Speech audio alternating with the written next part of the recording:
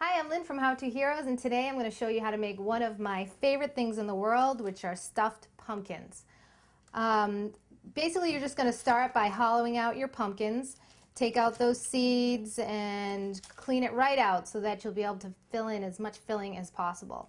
So you want to put those aside, and then basically I have cooked 4 pieces of bacon, and I left everything in here because that's what we're going to cook the onions in. So basically the fat from the bacon is what we're going to cook the onions in.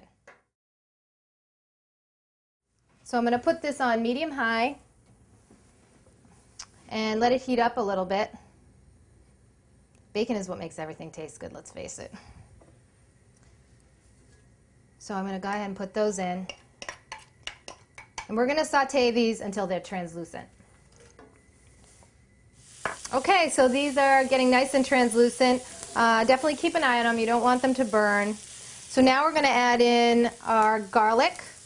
So I have 4 cloves of garlic in here. And this is about a tablespoon of ginger. And you just want to mix that in, not for too long. Basically, you just want to get those wonderful, fragrant smells and flavors in there. And then to that, I'm going to add half a cup of pine nuts, which I love. Pine nuts add a nice, nutty texture to the stuffing. So it's good to put them in now because pine nuts are actually better when they're a little bit toasted. Brings out the flavor a little bit more. So you just want to toast them in here for about a minute. Okay, I think we're good now. So now we're going to put in our carrots. This is 2 carrots, minced. And you can blanch these, just like put them in boiling water for a second, but I feel like because you're going to bake them in the oven at 400 degrees for almost an hour, that they're going to cook, fine. I actually like them to have a tiny bit of a crunch to them, but look at the color of that. That just really brings this to life. So you just want to saute that again in there so it gets all the nice flavors worked in.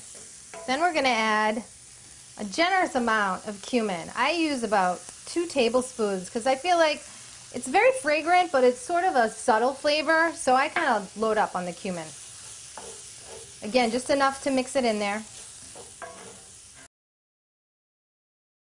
And now we're going to add 3/4 of a pound of ground turkey. I use the dark turkey because it has a little bit more fat on it, and I just like it better. You can also use ground meat. You can use ground veal. You could use ground chicken. Whatever you like best. So you just mix this in. You just want to brown this. Again, it doesn't have to be fully cooked through because it's going to cook for another hour in the pumpkin. So this is getting close. You can see it's starting to brown. And I like to squash it with the back of my spoon to break up, because you don't want big chunks of the meat in there, and this is an easy way to keep it in the smaller pieces.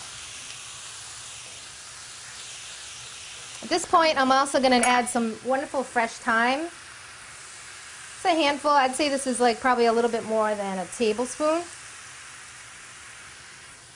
And then, America's favorite food, I have 4 slices of bacon here. Yum! Go ahead and put that right in there. Just mix that up. And then I have some currants. These are basically small raisins. I find that I like them better because they're less chewy than a raisin. You could also put in dried cranberries. This is one of those things you really can't screw up. You just put in the things that you like, the things that you have around your house. But I really like adding the currants because it's a nice sweetness that balances out the savoriness of the dish. So that's it. The last step here is that you add in a cup of cooked rice. Rice is just 2 to 1, so 2 cups of water to 1 cup of rice, 20 minutes, little salt, Bob's your uncle, you're done with that. So I have my rice here already cooked, and I'm just going to put that right in. Sometimes I even put a little less than a cup because, I don't know, I don't think it really needs that much rice.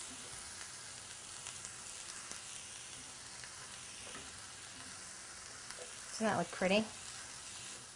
So there you go. That is the filling. I'm just now going to add some salt and pepper.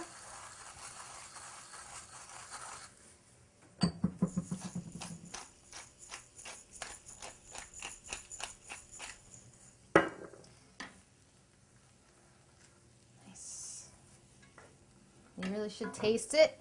You got to taste everything that you cook.